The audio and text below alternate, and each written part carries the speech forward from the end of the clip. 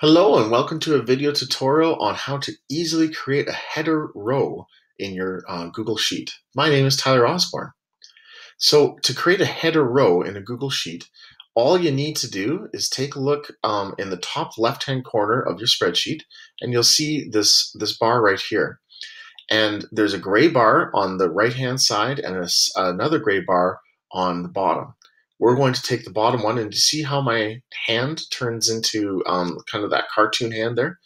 That allows me to grab it. I'm going to click, and then I'm going to drag down right below the one and let go. And now what this has done has created a header row. So if you notice, when I scroll down, those headers on the top of the columns stay the same. So you would do this when you have a lot of data in a very long spreadsheet, because you're going to forget what each one of these categories is when you're way, way down on the 100th item on the spreadsheet. So you want to create a header row.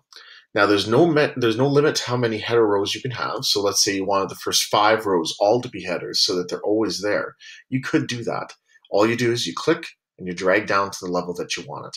So that's all you need to know on how to create a header row in Google Sheets. Thanks for watching.